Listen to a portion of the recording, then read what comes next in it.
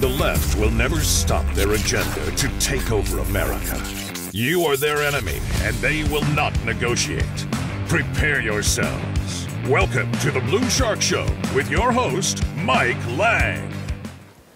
I know who I work for. I work for y'all. I even work for my opponent over here. I work for him too.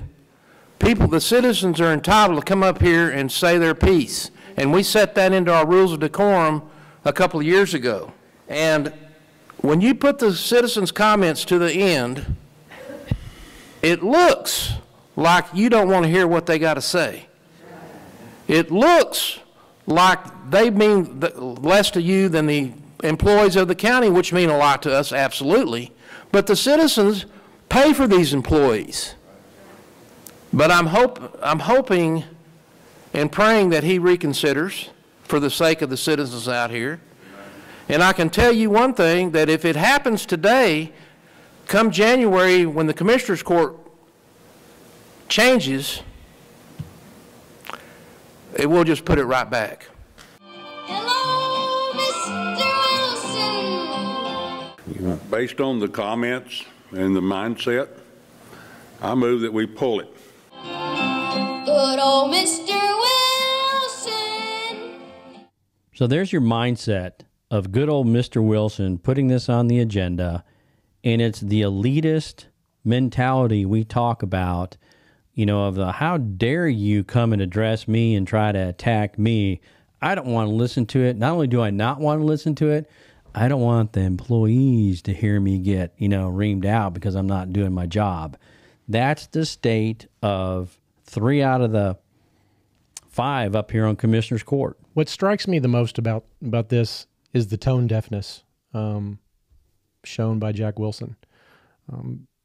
I honestly don't believe this was his idea. So then the question really becomes, who's he carrying water for? Because in our current climate, with what's going on in our nation and even in our county, citizen involvement is at an all-time high in our entire nation, in our entire county. So the whole idea of moving the citizen portion of the agenda to the end, it is so tone deaf. Again, I don't believe it was Jack's idea. Whose idea really was it? Jack, let us know. And, like Eagle talked about up there, we have more people showing up to these meetings than we ever have. And here locally, we've kind of helped manifest that. I mean, the conservative movement has, by Dave getting the meetings on video, and then us forcing the school board to get them on video, encouraging people to go speak their mind at these meetings, because it does make a difference, huge difference, especially at the local level.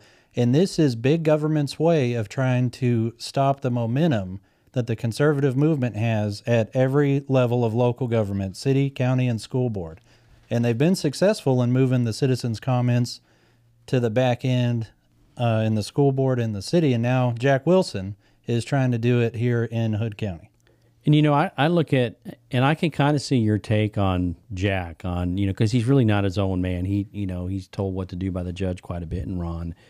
But I really think with, the knowledge we have of Jack now and how he handles any type of discourse, and he could fly off the handle, things like that. But when he said in his remarks that, he wanted to change the rules of decorum basically because he wanted to be able to respond to personal attacks, because he's the type of person that if he feels like he's being threatened, he wants to explain his side of the story.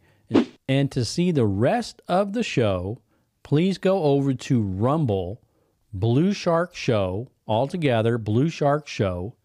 Search for Blue Shark Show, and you can see us on Rumble, where we're trying to move most of our programming now over to Rumble, because they seem to be more First Amendment free than YouTube does. Patriots know YouTube sucks. So go to Rumble, where they support free speech, they support patriots and conservatives, and they don't try to close our mouths.